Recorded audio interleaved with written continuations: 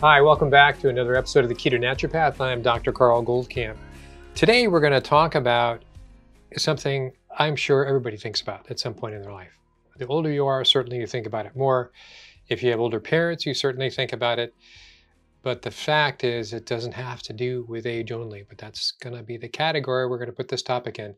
So the topic is Alzheimer's. The connections can be Alzheimer's and omega-6, linoleic acid, otherwise known as omega-6. But before we get into that, I have to paint a larger context of Alzheimer's and about ketones in particular. So we're going to cover a little bit of that, tip of the iceberg. That might be a whole nother video to cover. I'm Keto Naturopath, so this is where we started, was all about ketones. And to reference that and talking with Dr. Stephen Kinane, that I'll reference some of his work here today. That also I had a podcast interview with him for a couple hours, and I'll point you in that direction as well. Fascinating work, but let's get started to understand about Alzheimer's and what omega-6 ratio with omega-3 has to do with any of this. Okay, great. Okay, so Alzheimer's, as you probably know, it really starts with what we consider a hypofunctioning of the brain cells. And many people refer to it, and many medical practitioners and health practitioners refer to it as type 3 diabetes. Why is that? It's because it can no longer bring in, it's called insulin resistance in the brain, but it has a tough time being able to bring in glucose. So why is it would have a tough time bringing in glucose? Well, this decline has come after a number of years of elevated glucose. That's what brought in the insulin resistance. And so it downregulated, it shut some of all the doors to the brain cells. And so when the brain gradually, at a higher concentration, you can shut some of those doors, still get adequate amount. But when the amount starts to decline, you get the hypofunctioning. It can't get the glucose, and it no longer has access to ketones, which is what you were born into, both in utero and through breast milk in your first 6 months to a couple of years, depending on who you were and how long you were breastfeeding. So this is pretty interesting. We're going to go into finding out how we can actually restore brain function to an extent with ketones and how we feel we can talk about that and be sure of that, okay? About diabetes in general, we call what is type 3, what is type 2, what is type 1. Type 1 is an autoimmune condition that usually happens before birth, congenital, you might say, or genetic, or it might happen in the first couple of years, even the first decade of life. And what that is, it's an autoimmune disease, if you will, that has closed down the beta cells in your pancreas and the other places in your body where your beta cells are. And so you can't produce insulin, and so therefore you're handicapped from birth or from a very young age. That's type 1. You just can't produce the insulin. Type 2 is what has been considered lifestyle induced, and about 50 years ago, it was like the disease, the condition of older people in their 70s and 80s and 90s. But now it happens as early as one's teens, in the teens, and for the same reasons, because it's been induced by lifestyle with the food they've been eating. So 50 years ago, the food they were eating, yeah, it was high carbs and sweets and so on, but that has gradually become much more intense, much more acute, much more problematic, and it happens a lot earlier in life. And so what that is, that's about the processed foods. It's now hyper-concentrated those carbs. It's now hyper-concentrated these seed oils, these industrial oils in your foods, and it's stripped away the nutrition. So that is that's a global understanding of why it happens at such an early age. And type 3 is Alzheimer's, dementia. Okay, so how to achieve a metabolic rescue of the brain.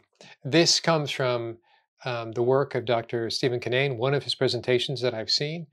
And so what he shows here, and I'll walk you through it. First of all, a little bit of the understanding of the initials he used. This is called healthy young, healthy old, mild cognitive impairment, with 30 grams per day of MCT oil, mild cognitive impairment with 45 grams, higher dose. And so MCT oil is C10 and C10 and C8, otherwise known as caprylic acid. And you can get that in coconut oil, or you can just simply get it online called MCT oil. So, and MCT oil has been around for 50 or 60, if not longer, years. Okay.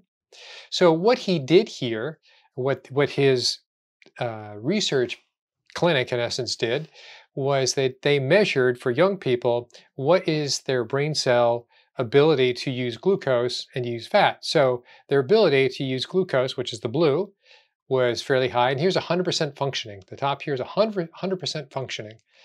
And so, in order for these are cognitively normal people, they took their test, you talk to them, they're all fine, right? But when they did his brain scans, PET scans on these, he found out that they had a decreased ability to use glucose. I mean, it got them within the energy they needed for their brain, the glucose and the ketones. But so that was a healthy young, still insulin resistance. So now healthy old, their ability to use glucose has dropped even further, and the presence of their ketones, which is really just a concentration in the blood, was even lower. So they're now clearly below 100%. And going even further, now we're seeing mild cognitive impairment. We're now below what they call the brain energy gap. That is, the brain is just not getting what it needs in terms of energy, which is either glucose or ketones. It doesn't have either. It can't make it. The functions just aren't being fueled enough. So now we go into adding some MCT oil, medium chain triglycerides, what MCT stands for, at a fairly low dose, 30 grams per day. And now we see it's given some ketones. So now we have some functioning going on for these people who are just mild cognitively impaired. And then we increase that amount per day, and we actually got a benefit of showing that, wow, it's even better. Okay, then. So this is across the board, speaks to how we have in younger people still have a compromised ability for their brain to use glucose and ketones. So glucose specific brain energy deficit precedes cognitive decline in conditions of increased risk of Alzheimer's disease. So this is a PET scan off to the side showing areas of hypofunctioning, and what it's saying, these people are all cognitively normal. You talk to them, they did their test, everything's fine. You wouldn't know that by how they had their life going or their tests and so on. The PET scan showed that they actually that they had a deficit that preceded the outward manifestation of cognitive decline. Notice that these people were with insulin resistance independent of age. So it was insulin resistance was blocking, if you will, their glucose from getting to the brain cells. Now here is a PET scan, two different kinds of PET scans. This is a glucose PET scan, which is what a PET scan is. It's the uptake of glucose in the brain. So it shows control, which is normal brains, mild cognitive impairment, partially having problems, and then Alzheimer's disease, having great problems. So it shows decreased uptake of glucose is the point of this. Over here, it shows ketones. Now, in the normal brain, the control group, they could get all the glucose they wanted. They didn't use a lot of ketones. They could. All the brains could use ketones, but they had the option of using glucose. Now we had mild cognitive impairment. What we're seeing is it's actually taking up more ketones. And for Alzheimer's disease, it's even taking up more ketones. So why is that? There's a need, obviously. They can't use, they've been blocked due to insulin resistance. They've been blocked or decreased the amount that they can use on glucose. But their ability to use ketones has always been there. And their ability to use ketones, or the ketones that are available for them to use, is strictly dependent on concentration in the blood. Strictly concentration. Whereas with glucose, it's gated, it's controlled by insulin. And other things as well. And so you have a whole independent rack of problems that can happen in terms of getting glucose into the cell because the gates have to be approved. The receptors have to be opened in a special way. Where that's not the case with ketones. If the concentration gets higher, more ketones come into the brain cells. Higher, more ketones come into the brain. So that's how we're seeing, as we just saw, increased concentration gets increased functioning. Okay, brain ketone uptake in a very high-fat ketogenic diet. So this is where the whole idea came from. Hey, my fatty coffee. I had a my brain, I had mental clarity for a period of time. Fatty coffee leads to fat people, by the way. We're talking about mental clarity here. We're talking about brain function. So this is the pre-ketogenic diet, KT, the fatty diets, and this is afterwards. This is simply showing that the brain gets lit up, the brain gets its fuel. Now let's go on to the omega-6 and 3 ratio and put that in as a variable of Alzheimer's, right? So now we just finished talking about ketones and glucose is a problem. Insulin resistance drops glucose. Ketones are always there. Get up the concentration. You have an alternative fuel that it can use. But that's not the whole story. All right, first let's start with children. They are not immune to this. This is not about old people only. All right, children. Effects of fishy oil intake on cognitive and socio-emotional function in healthy 8 and 9-year-old children in Denmark. Is a Danish study. And they compared children on oily fish versus children on poultry. Why poultry? Poultry and pork, especially in the United States, I don't know about Denmark, are higher in omega-6. Why are they higher in omega-6? I think they're innately higher, but mostly in the United States, they are fed soy and corn. And so they are fed high omega-6 food sources, and consequently, they have even higher omega-6. So it's really interesting that they took whole food sources of obviously oily fish, so we're speaking fatty fish of the Arctic or the North Sea, so to say, and poultry. Came out in 2020, so this is not old. Oily fish versus poultry. So what we're looking at is a lower score reflects better cognitive performance. So I just made these corners here to make it obvious. The lower right-hand corner would be the best outcome. The upper left-hand corner would be the worst. So if you were to draw a line right down from corner to corner, you would say worst outcomes over here, best outcomes over here, and that's exactly how you're seeing it. These dark triangles are the poultry eaters, right? Are the poultry eaters. And these white circles are the fatty fish eaters. Amazing. So what they saw, dose-response relationship between red blood cell EPA and DHA, which are your fish oils or your polyunsaturated fatty acids, and the overall cognitive performance score. So the lower the score reflects better cognitive performance. So you want them to be down here. So here you are. These are the best performers down here when looking at this side versus that side. Okay, omega-6 3 ratio in dementia or cognitive decline, a systematic review on human studies.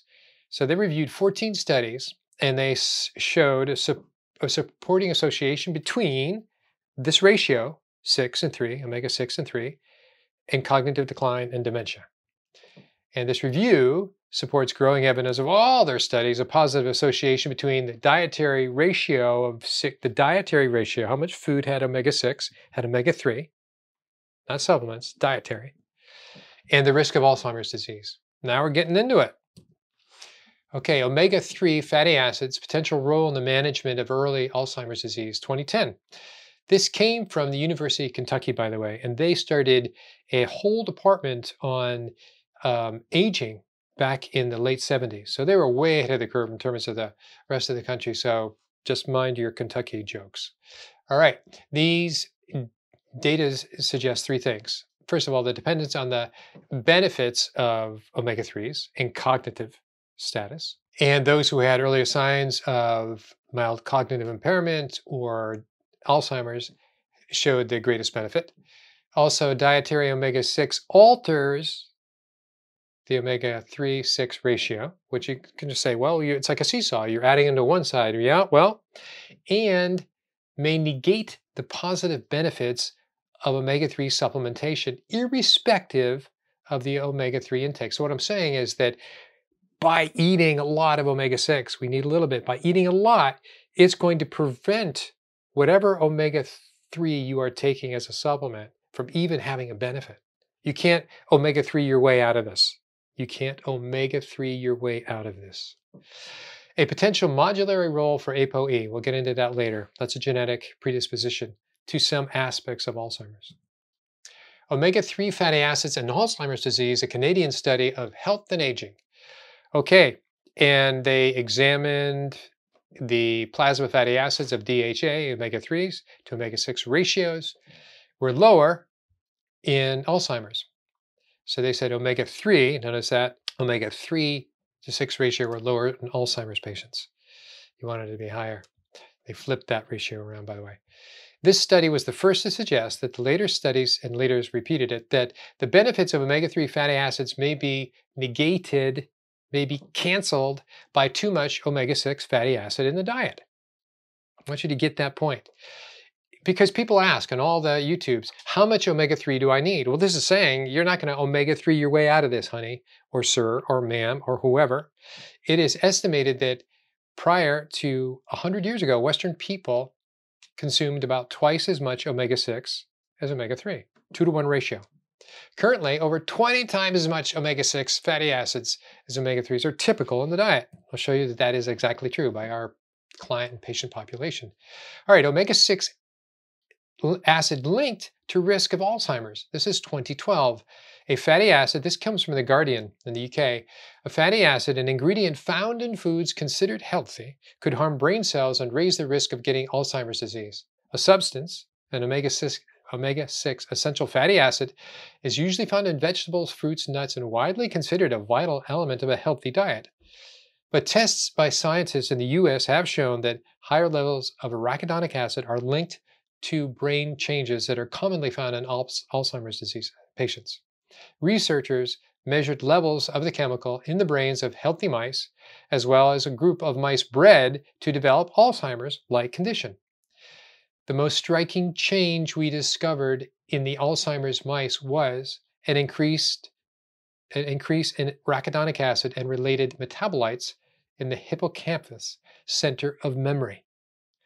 And that's affected early by and severely by Alzheimer's disease. They start to lose their memory, as we all know. So specifically in that area, we're saying the arachidonic acid built up. Okay, this is from California Gladstone Institute, neurological diseases, etc. So arachidonic acid is used to make the blood-brain barrier. It's a membrane that acts as a filter and protects neurons from potentially dangerous contaminants in the bloodstream. So there's a point to it, but having too much, it actually goes on. Just because something's good, more is not. And that was 2012. Okay, in the US, between 2000 and 2019, up to a couple of years ago, deaths from heart disease have increased 7.3%. So the whole percentage has gotten worse. It hasn't gotten better, it's gotten worse. Not just more people, the percent has gotten higher. While deaths from Alzheimer's has increased 145% in that same 20-year period. Alzheimer's and dementia deaths have increased 16% during the COVID pandemic. So over the last year and a half in the United States, the rates of deaths from Alzheimer's increased 16%. And that's from the Alzheimer's webpage. All right, here's some charts I want to show you to compare. I want you to visualize this because I'm going to give you a couple of these and I'm going to show you what I believe is responsible for this, a large degree. And I think you know where I'm going. Okay, this basically says 3 age groups, 65 to 74, 74 to 84, over 85. Obviously, the older you are, the worse the Alzheimer's goes up, but it's going up in each age group. Kind of the same curve you're seeing here. Same curve here. This was from previous videos I did, but I want you to know the guidelines that came out of those 2 studies that were proven false. The 2 studies were Minnesota Coronary Experiment and the Sydney Diet Heart Health Study. They both said, you know, if we take increased omega-6, polyunsaturated fatty acids, that will drop our cholesterol. If we drop our saturated fats, our cholesterol levels in the blood will drop and coronary heart disease will decrease. Well, they were correct that the cholesterol did decrease, but the heart disease got worse. And actually death from all causes got worse in the Australian study. So the guidelines weren't just about low-fat recommendations. They were specifically about low saturated fats. So what they did is, in this recommendation, they dropped the saturated fats, which now it's a deficiency, and they increase your polyunsaturated omega-6. So they've had 2 problems exactly affecting the same outcome. In other words, if they didn't drop the saturated fats and added the polyunsaturated, it wouldn't be as terrible an outcome. Okay, here's the oils I'm trying to get you to see. Here's the Eisenhower time of all the heart attacks, which spawned Ansel Keys. And here's your soys going up. So when we talk about Alzheimer's, Alzheimer's was actually diagnosed first time by Dr. Alzheimer in 1901. So this is just back at the beginning here, probably the beginning of the chart. And so in these 90 years, from '09 to '99, the per capita consumption of soybean oil, not soybeans, of soybean oil increased over 1,000%. Oh my gosh, over 1,000%. Before that, it was cottonseed oil. Remember Crisco? That was actually came out of the 1850s, 1860s. That canola oil has come out of the late 80s. Here we go, the late 80s into the 90s. So it's really compounded that amount of omega-6 in our diet. Okay, just to review, omega-6, omega-3. Here's the fish oils coming in. They're talking about alpha linoleic acid. We'll get to that later. It's not a big contributor, way overestimated. And this is the omega-6. So this is the ratio we're looking at. When you dump in all the omega-6 over here, it drops down and it makes for more arachidonic acid. So that's why we saw the increase in the arachidonic acid for Alzheimer's. Eat this stuff, it makes more arachidonic acid. It accumulated specifically in the hippocampus. Memory was the first to decline. Okay, this is about obesity now, just rates of obesity, bird's eye view of the world. And so it's up here. It was started in the US, parts of the Middle East, Australia. Those areas obviously got worse, and Canada joined us. And then Canada joined us. Here's a local map in the United States. I just want you to get the profile here. Notice that Colorado and Connecticut are the least obese, but just look at the dark. Now let's go to heart disease. Pretty much the same dark area, right? Pretty much the same two areas plus Vermont and New Hampshire. I grew up in New Hampshire, so. Okay, another epidemic is heart disease related to the imbalance of 6 and 3. You can Google that. We'll go into that a little bit, but that's mostly for a subsequent video. I'm going to stay on track, but I want to show you it's related. And so is another epidemic that came out of this, and they actually are referred to. If you Google epidemic of these 4 that I'll tell you about in a second, you'll see that they'll come up. All right, it's heart disease. Roughly the heart disease map, there's the obesity map. They're pretty much the same one. Now, the Alzheimer's map from the turn of this century, 1999 to 2014, you see it brought it down to the county level, by the way. And the county level, it shows pretty much the same thing. You go, except for the Northwest, what's going on over there?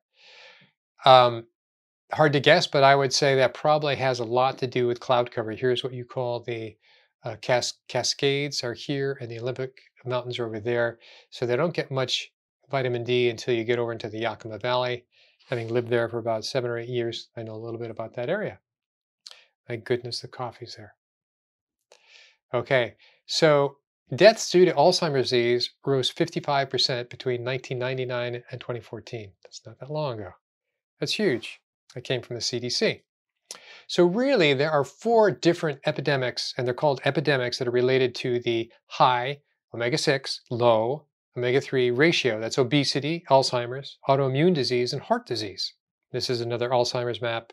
So this is a woman I want you to know, and I've brought her in past videos, Artemis Simopoulos. She's now about 88, and she was on to seed oils 20 or 30 years ago. In the 80s, when people talk about, oh, such and such already covered seed oils, maybe they're new to you. This is the originator. This is the person who sunk their teeth into it and wouldn't let go. She's probably number 1 or number 2 in the world in terms of omega-6 and linoleic acid, right? And here's from her presentation. And I'll put that link in the description so you can watch this presentation should you want to. All right, mechanisms of omega-6, omega-3 fatty acids. Linoleic acid inhibits EPA incorporation, from dietary fish and supplements in human subjects. That's terrible. So you can't EPA your way out of this. You can't omega-3 your way out of this.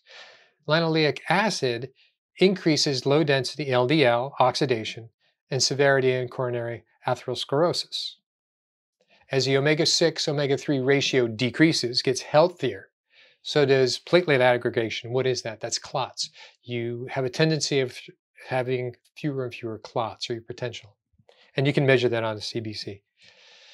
Okay, mechanisms of 6,3 fatty acids. Omega-3 fatty acids downregulate the expression of genes involved in inflammation. In other words, they're anti-inflammatory and they're anti-obesity. People haven't heard that before. So omega-3 specifically by themselves is anti-obesity and anti-inflammatory. A lower omega-6-3 ratio, a healthier ratio, as part of the Mediterranean diet decreases vascular endothelial growth factor, which is associated with cancer and heart disease. Decreasing linoleic acid.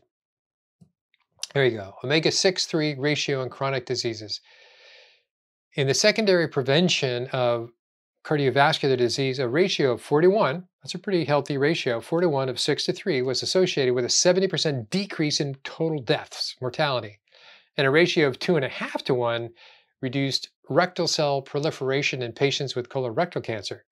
Whereas the healthy ratio of 1:4, slightly larger, slightly higher, didn't have any benefit. So the lower omega-6-3 ratio in women with breast cancer was associated with decreased risk. So what this says is, yes, it can be different how low you have to go on the disease you have. My guess is don't get the disease, drop your ratios, and don't get the disease. All right, the ratio of 2 to 3:1 suppressed inflammation in patients with rheumatoid arthritis, as a ratio of 5:1 had beneficial effects on patients with asthma, whereas a ratio of 10:1 had adverse consequences. These studies indicate that the optimal ratio may vary with the disease under consideration. This is consistent with the fact that chronic diseases are multigenic and multifactorial. So again, my advice is drop the ratios. Don't be too picky. You're down to 10:1. That's good enough. No, get down to 2:1 if you can. Monitor it. Okay, prospective study for red blood cell polyunsaturated fatty acid on weight gain and the risk of becoming overweight or obese in middle-aged and older women. I'm just going to drop down to the conclusion. It's the women health study. So there's a lot of women involved in this. This is not a small study. It's a very big study. So it says in this prospective study, there is suggestive evidence that red blood cells of omega-6 is possibly associated with obesity and weight gain, whereas omega-3 fatty acid inversely associated with weight gain in its initially normal weight. Okay, so here, this is basically right off of my lab saying this is the reality. We're not making it up. And this is the point that I want to bring you to. This isn't about, oh, this information is really interesting. I'll think about it. Go spend your $35, get this test done, find out where you are. Do it initially 4 times a year, then 2 times a year, then once a year. And then you're on track. We'll get into that in a whole nother video, but I'm saying this is a reality. You can make it. It's not esoteric. You don't need any special doctor to tell you, go get this yourself. You know what to do. This is real basic for a dramatically big change in your life. We're going to get into how to get your labs. People have asked about this. I referred to it. I'm just going to walk you right through it and what to do. Okay, so what we're going to be talking about next, the next lab that people want to know about is going to be homocysteine, because the connection between essential fatty acids, your omega-3s, your omega-6s, and homocysteine levels puts you at dire risk, and you need to know about that because it's another simple little test to get and a simple little thing you can do. That's to wet your whistle in the future, so to say. All right, let me show you some podcasts I've done that you'll be interested in listening to and our Facebook group. Okay, so here's our Facebook group, Keto Naturopath, no surprise. I just want to show you the information. This is just on kind of a keto focus. We have another one on protein-sparing modified fast, as you could well guess.